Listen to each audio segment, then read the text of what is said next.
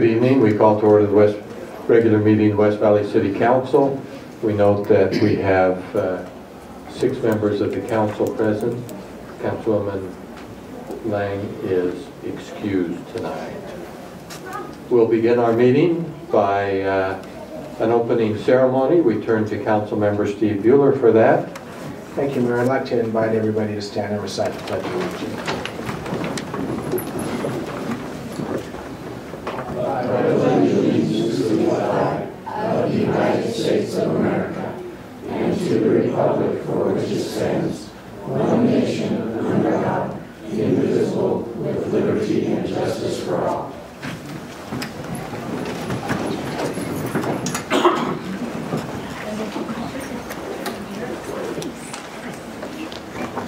Okay, and I believe we do have a scout here tonight, so if I'm not mistaken, and generally, if we can usually convince them to come up and just tell us why they're here tonight, working on something in their scout program. Is he willing to? He's scared crap. Okay. I assume must be working on something in scouting, and so citizenship in the community is the most common one. So, well, thank you. Welcome tonight. We'd let you come to the microphone, but we don't require it. We do want you to come back when you're older and not have it be a negative experience. So, all right, and that's probably it. Then our minutes of May 1st, to the council for a motion on the minutes. Move to approve the minutes of May 1st, 2018. Second. And don't see no further discussion. All in favor of approving the minutes say aye. Aye. Those opposed say nay. Or no. Passes unanimously. Okay, now we get to our public comment period. Don't know if all of you have been here before, so we'll just remind the general outline. We do set aside a period of 30 minutes, up to 30 minutes. It can be less, it can be more. And then an individual can speak for 5 minutes. This is not a policy discussion time. The council can only discuss policy when it's on their agenda in a public meeting. So, you can say anything you want on any topic you want. The rule doesn't apply to you, but it does apply to us. So it's your time to speak. Take what you need, up to 5 minutes, and for propriety, the comments are addressed directly to the mayor. If you have questions, we may deal with those afterwards, and sometimes we can briefly comment, but we do have to be circumspect in that. So, with that, we will turn first to those who signed up, and let's see. Do we have a public comment period? Okay, we do have a public comment item. So if you signed up, public hearing. Excuse me. Yeah, there's public comment, then there's a public hearing.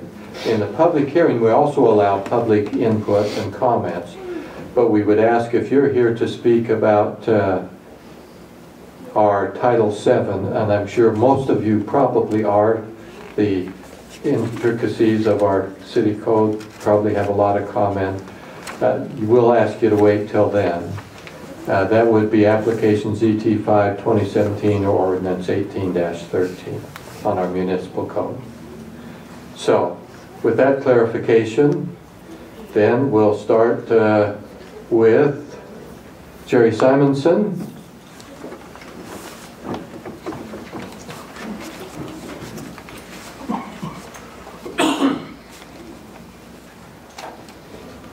I'm just going to speak on the zoning of the area in Highbury. My name is Jerry Simonson. I live at 5312 West Sefton Drive. If the proposed zoning were to go through, the complex would be directly across the street from my home. In the short time I have, I hope to set aside the emotions and statistics that have been associated with the rezoning issue. It seems to me the council needs to ask themselves and answer one simple question. I will try and phrase this question in such a manner in an appropriate context, hopefully avoiding apparent prejudice. If one were to drive down Highbury Parkway, assuming the rezoning was approved, two obvious observations would occur. One, on the south side of the parkway, we'd see a nicely well-kept community, much like several areas in West Valley. Not luxurious or affluent, but nice. Two, as one looks to the north, they would see three large multiple dwelling structures. The question then presents itself, will the new structure with 60 to 144 units enhance yours and ours vision and perception of our city? Or would it perpetuate the stereotype we, including the council, have been trying so hard to change? Thank you for your time and patience. Thank you. Next we have Kelly Bertosh.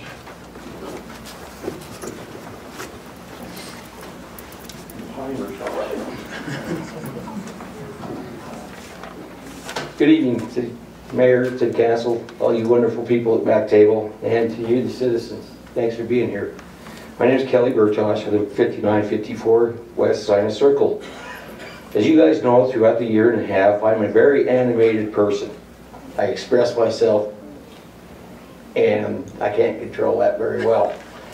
It was known to me very much by two of your officers over last week. And that's what I want to speak with you about. Utopia. Why is West Valley even involved with Utopia? To me, from what I was told, Utopia is part of West Valley and West Valley is part of Utopia. Now that was beating my head last week very well. To me, isn't that a conflict of interest? That's a business. And what is the city doing when there is a business going to be making money off of? Not only that, they have come to people's yards. And I'm sure that some of that's already been aware. Last week was a kind of ugly situation for myself and a couple of my neighbors. And I'm debating whether to prosecute. You guys do not have right-of-ways to everywhere you feel you can zone and just take over. The laws are there to protect us as homeowners and property owners. And I wish that you guys would really have some of your decent inspectors. The one that you have out there right now, I really think that he's on the payroll for Jackson, B. Jackson Company. It kind of intrigues me is why you guys are so much involved with all these corporations. And I'm sorry, Nicole. I'm sorry. But this is really driving me nuts. I was asked by B Construction, or B Jackson, not to call and involve the police department, yet they called them on me. And I have a big problem with that. You guys just do not have the rights to just take and do whatever you want.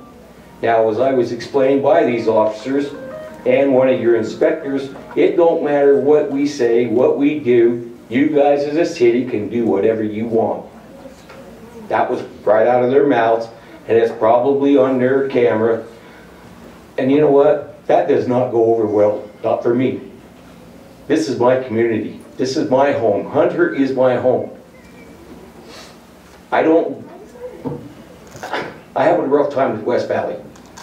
I wish you guys would buy me out and just push me out of your city. Make it a straight way, all the way to 72 to 56. Come buy me out and get me out of your city. If you want me to get away and quit bitching and complaining, do it. But please, you guys don't have the rights to do whatever you want. And I sat here a few weeks ago and I was totally flabbergasted when you have 30 people here speaking against one thing, and I'm going to talk about the Kmart property on 41 and Redwood Road. 3 of you voted no and the rest of you voted to do it. Again. Why? You don't listen to the people. I've asked numerous times about parking on streets. Streets are highways for cars, not parking lots. I still haven't seen one thing done on my street or near me. nor speed control. And your officers actually brought that up about cars going very fast down that road. Again, you place signs that light up on Chatterley, but you refuse to do anything about 6000 West. It's a speed zone there that I can guarantee you I radared them up to 85 miles an hour. And that's ridiculous because there's a lot of schools there and there's a lot of kids walking up and down because you have a park besides the schools. Something needs to be done. And I wish that you guys would look at these things and take advantage of listening to what people say and jump on them before somebody gets killed. Because at this point, it's going to fall back on you guys for not doing what's being asked. Control the speed. And please, don't let your people say that you guys can do whatever you want. You can't. And you know that. We're protected by law. And if we have to go above the city, I will. I'm not afraid to get an attorney and come back at you. We've done it before as our community. And my gosh, we can do it again. Please consider our feelings and our thoughts. Don't just help yourself. Thank you. Thank you. Next we have Matt McPherson. Thank you, Mr. Mayor, City Council. Thank you very much for having us out here again. Don't want to rehash everything that we went over before. I sent a letter out to the City Council and to the Mayor and to the City Manager with some proposals that we had from our community. I was happy to hear in your planning meeting that there's some discussion going on about that. I am happy that you guys have seemingly engaged with us on this very much so. We are still here to voice our concern because we want to let you know that we're not going away, and we hope to follow this through all the way. I do have an additional letter to drop off with you as well. But suffice it to say, the only thing I guess I want to bring up here is we've had some incredible enforcement being done by the West Valley City Police Department. Very much appreciate the effort of especially our COP officer, Mike Lyons. He's been in and out of our neighborhood sometimes several times a day for several weeks now, has ticketed dozens of vehicles, has towed, and has worked really, really hard. And if you could see the difference between the south side of Highbury Parkway between 2 weeks ago and in the last several days, you would see that that's making a big difference. Now that has forced those vehicles to go elsewhere, including into our neighborhood, which we're not so happy about, but we are at least seeing an increase of the police presence, the enforcement of the existing signs, and we are seeing that that enforcement has a really good effect on those particular areas. And so we just wanted to point out as a community that we very much appreciate the work that has been done by the city. We are here to say please don't to follow through with the zoning. If the zoning commission votes to rezone that land, we ask you to deny that or whatever the process be. If we have to appeal to you guys, have that done. But the last thing I would just say is that we understand that the city council, the mayor, the zoning, the public works department have probably been hearing a lot from us, as well as the police department. And we understand that you guys have your priorities and your desires. With all due respect to, is we feel like that those should be always secondary to the communities which are most impacted. So we would very much appreciate any sort of changes or requests that you discuss and work with us as a community, because we are very much against what's going on right now, and we are very much in favor of the progress we've seen in the last couple of weeks, and we hope that you'll keep up with that with us. Thank you. Thank you. Next we have Nicole McRae. Hello, Mayor. Thank you so much for allowing me the time to take a few minutes. I'm Nicole McRae. I live in Highbury Place, Ivory Homes community. I'm located at 5228 West Sandwell Drive. I too wanted to say thank you to Officer Mike Lyons, who has been out diligently ticketing cars parked illegally in the 30-minute only sections of Highbury Parkway. His hard work has definitely been paying off, very helpful, and we're very grateful. We still ask that the owners of Highbury Pinnacle Apartments be asked to remedy their parking problem. Now that the signs are being enforced, the Pinnacle residents are now pushing in further and further into our neighborhood down Dartford Way. The last few nights we've had 11 to 15 cars parked outside our homes, disturbing our residents at all times of the night. We continue to ask that you make this street resident-only parking for our Dartford residents, and that those homeowners be issued a few parking passes. Again, I'm here to reiterate that we do not change the zoning for the empty lot directly west of Pinnacle Highbury Apartments. Due to the small streets in Highbury, they cannot support any more traffic that we have now at night especially. And we just cannot have these crowded streets. It's just not safe. Thank you again for your time, and we really do appreciate all the efforts and things that have been going on, and for listening to what we have to say. Thank you so much. Thank you. PJ Webster.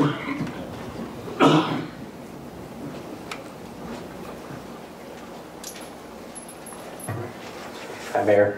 The clock's still counting, but I probably won't even take that much time. I just wanted to get up today. My wife and I actually have taken some pictures along Dayberry Drive and of the area in question around where Garbett is proposing to build. This picture actually is right outside of Garbett Homes, right next to a school zone. And as you can see, the parking is always there. That's day or night. This is another picture from the opposite angle, and this is from the roundabout just south of where I took that previous picture. Again, these are the Garbett home townhomes, and these are labeled so you have that as well, so that you can see.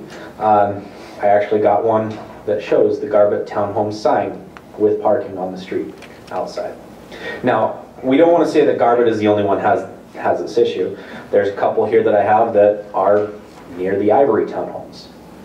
All we really want to say is that townhomes and high density home developments are not the solution.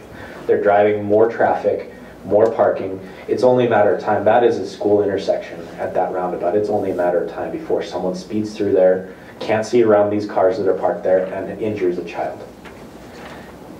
Lastly, I just wanted to show, this is not a great representation because there's only 3 cars on Dartford. This is typically much, much more. But I did just want to have a way that you guys have a visual representation of what's going on, and I hope that you do oppose the zoning as much as we do. I'll leave these with the county recorder. Thank you. Thank you. Liana Black.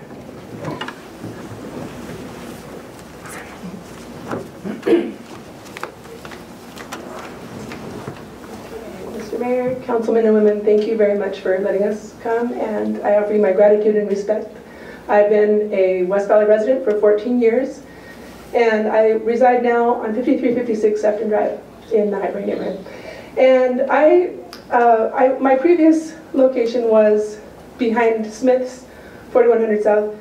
And it's kind of sad because when you consider, like, what I would like to offer you is my opinion as a mother, and when you consider what mothers have to think about with their children, I have 4 children, and the area where we lived was very, very densely populated.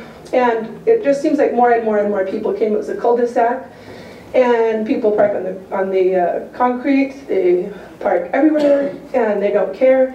And there's men outside on the grass, and it's a very unsafe place for my children, so we had to move because of that. We liked our home, but it was a very unsafe place where we were. So, if you consider from a mother's point of view this zoning issue, I would like to ask that you deny that request because of the school, because of traffic, because of noise. The area where we live is already very congested. If you think about the intersection of 5600 West and 3100 South, that's already a mess. That's a mess. And Dayberry is a very peaceful drive right now. Think about what would happen if you add that many more people and that many more families into the mix. Is it safe for my children to walk to school? Is it safe for them to be outside playing? Is it safe because there's a lot of people, there's a lot of cars, there's a lot of noise, and I'm not rich, you know what I mean? We are just middle-class people, just ordinary middle-class people. And all we're asking for in that neighborhood is to just have a place to be that's safe for our kids. We're not affluent, we're not wealthy, we're not Draper, any of that. We're just asking politely for a place to be that's safe. And I think if you look at the neighborhood itself, there are already a lot of apartments and townhomes. Probably too many, but we could leave that. I just think if you add more, that you are going to add congestion, parking, trouble with that. I am employed part-time by the City of West Valley through the Family Fitness Center, and I am also employed part-time with Granite School District. So I know a little bit about the background of that area and the neighborhood. Granite School District is not as well funded as some of the other school districts. And it makes it very difficult for us as a family to find a good school. So I mean, that was one of the great drawing points of moving to the Highbury neighborhood because of Neil Armstrong Academy. It's a great school. And I have many friends that I know that are going there and taking their children there because it's a great school. And if you look at the grades of the schools, Neil Armstrong, the last time I checked, Neil Armstrong was 75, where the school I work at in West Valley is like 475 down the line. It's an excellent school and it's highly sought after. Many people want to go there. I've had people ask if they could use my address so their children could go there. I would not like to see the school be overrun. I don't want to see it be tapped past its resources. Do you know what I mean? It's important to me as a mother to be able to give my child an opportunity. And you know, many people have given me a hard time for living in West Valley, but I always defend West Valley. I defend this area because it's a beautiful area. It doesn't deserve the stigma that it gets. And I was raised in Arizona. I'm not a Utahn, but I have been for the past 23 years. I used to live in Provo, but I want to call Utah my home. I'm thankful to live in West Valley, and I feel like it's a wonderful place. And my boss and my the people that run the Family Fitness Center are here and associated with Town Hall, and I know a little bit about that since I worked with them for 5 years. But I just want you to know that I love West Valley, and I think that this rezoning is a mistake. And I hope that you'll please consider the voices of my friends and neighbors as we ask you please to deny that. Thank you very, very much. Thank you. Christy Johnson.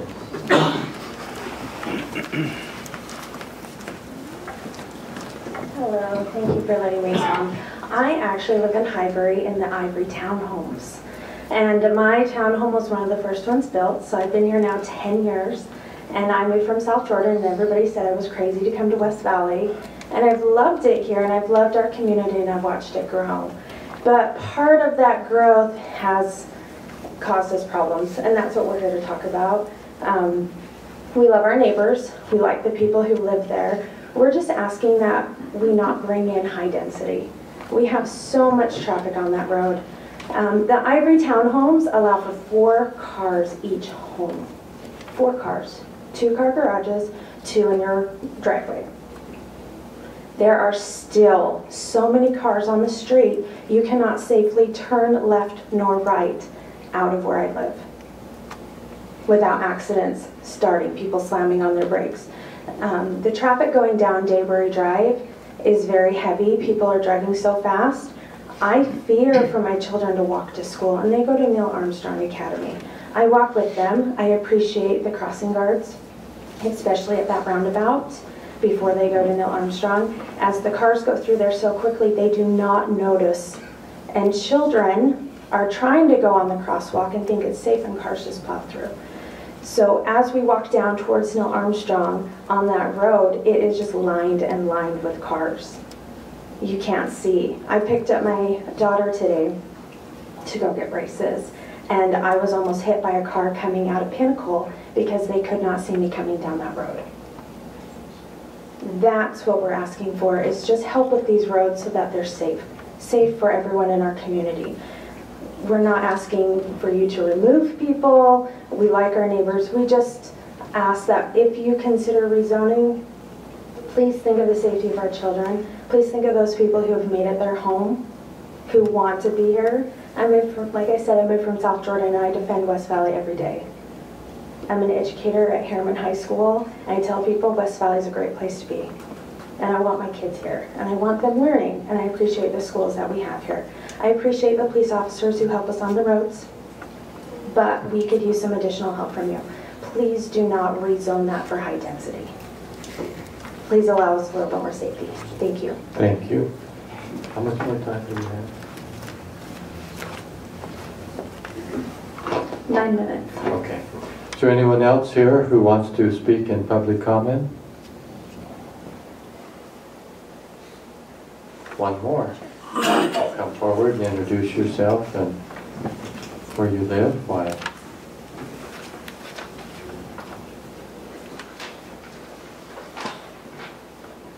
My name is Julie Pace. I live at 5296 West Gateshead Drive. I sent out an email to everyone on City Council, I think Monday, and I appreciate the few that have emailed me back. I'm a little disappointed that I haven't heard from everyone, but thank you for those who have emailed me back. I appreciate it. Only thing I want to say, and it was part of my email, so I hope you have already read it once and you can hear it again. No one else in West Valley no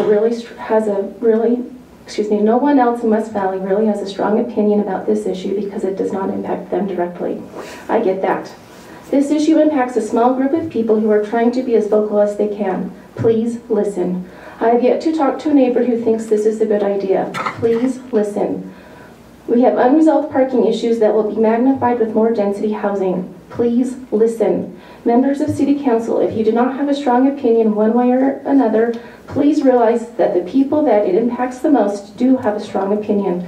It matters to us. Please listen. This is my city too. I want to stay here. I want to know that I am being heard by my elected officials. If you hear us, then the choice is simple. Keep the zoning the way it is. If you vote to rezone, then the City Council has spoken loud and clear that our voice doesn't matter. Thank you. Thank you. Anyone else? Seeing no further comments, we'll bring it back. We'll close the public comment portion. We'll come back to council. Our Assistant City Manager, Mr. Paul Isaac, do you have any comments? No, sir. To the council? Councilman Buehler. I would just say thank you for coming and expressing your opinions. As some of you were speaking, I was a little bit reflective and thinking how nervous I would be to stand there and be the only one speaking and talking to people who aren't interacting with you and speaking back, but I want you to know that you've been heard. And this zoning issue doesn't come up on our agenda for a while, but we are certainly, if I can speak for all of us, all interested in the opinions of the residents, because we're residents and we want every part of West Valley to achieve its potential and be as good as possible. At least that's how I think and how I see the city. So thank you for coming and expressing your opinions. Thank you. It has been really enjoyable the last few weeks to have a lot of people here and expressing their comments. By comparison, a lot of times it's like a ghost town. Not many come. Of course, we don't do many things that invite that. Most of our stuff is routine. So thank you for being here. Mr. Mayor. Oh, yes. Before we close public comment, I know in the past you've allowed folks to raise their hand just to get to gauge the room. As far as those that didn't get to speak but are here for the same issue, is that appropriate at this point? Sure. Those who came here, who, with the comments that were made about Highbury, and I think that's the key one, that were here and in favor of the comments that were made, just raise your hand. Okay, so most of you are here. There are a couple of others that aren't, but okay. Thank you. Thank you, Mayor. That way. Okay, now we move on our agenda. Next on our agenda is a public hearing for application ZT5. Just one question, sir, for staff. Did you want to review anything next week and, as far as we're concerned? Because these are the same as last week, we'll follow the same procedure. I don't think we need to add those because the parking issue we're in the middle of working on, just for your information. We're also doing a study on that as well as the enforcement. So we're in the middle of that. So we probably won't do an additional comment on that. The zoning is coming up, and there will be a planning commission hearing on the 23rd. And so that's also working its way through the process. So we will probably not, same comments we gave in our study meeting. Not that we aren't interested, but the process right now is being worked on outside of the meeting rather than here, which is where it really should be at this point. Thank you, sir. Okay. So, 2 applications, ZT-5 2017 filed by the city. This is an ordinance amendment change to our use tables that outline the permitted, conditional, and prohibited uses by zone, add some triggers where certain improvements are required, make other technical changes to Title 7. And so,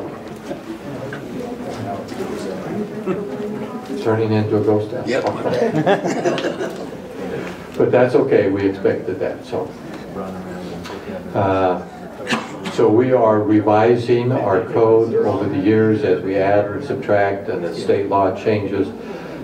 Every once in a while we need to go back through and kind of summarize everything, rewrite it so it's more current without a lot of significant changes. And as I think back on this discussion on 7, this is mostly technical. I don't think there are any major policy changes. Is that right? That's correct. Yeah. So our action tonight will, but we always present it to the public, and so if there's someone here to speak on that. At this point, we will also address Ordinance 18-13 in conjunction with that when we come back to the council.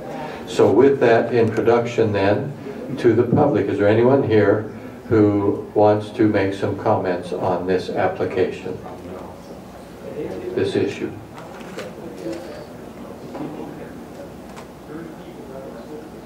There's some around the other corner there that I can't see. I have 2 blind spots out both ways. So seems there's no public comment, so we will close public comment, bring it back to the council then for any comments or action. We're going to move for approval of ordinance 18-13. Second. Properly before us. Any further council discussion? Any further comments? Seeing no further comments, we'll turn to our city recorder for the roll call vote. Councilman Fiti Samanu? Aye. Councilman Bueller? Aye. Councilman Hume? Aye. Councilman Christensen? Yes. Councilman Nordfeld? Yes. And Mayor Bigelow? Aye. Motion passes unanimously. Thank you. Next we go to ordinance 18-14. This is to amend a section of our code dealing with the electrical requirements. We're adopting the 2017 edition of the National Electric Code. And although it's not always perfect, we think there's great value in staying consistent with codes across the country. So this just brings us into compliance with that. That's what the changes are. And there are some changes, some actual requirements that change, but we'll adopt those to be consistent. That is the introduction to it, to the council for any comments. I have a question for staff. Yes. Just wondering, what happens if we don't adopt the new code? I suppose we don't necessarily have to comply with that, but I would imagine we still would. If we hadn't been updating this for the last 100 years, we'd still have direct current power for our homes and things like that, maybe. Well, I'm just curious sometimes. Ms. Collins, yeah. Yeah, so because that's adopted state law, the state law would then, of course, preempt our older codes, and we would be required to comply with the state level codes anyway. There you go. There you go. Somebody has higher authority after all. It doesn't necessarily make you folks moot. We'll maybe fall in line, and I'll start that by moving for approval of ordinance 18-14. Second. Any further discussion? Now, of course, if we were to disagree, we could make a statement by not adopting it and then go lobby the legislature to make those changes. And if we had a good case and good reason, there is that possibility that they would modify it too. So, but if we don't have a good reason, it probably won't go very far.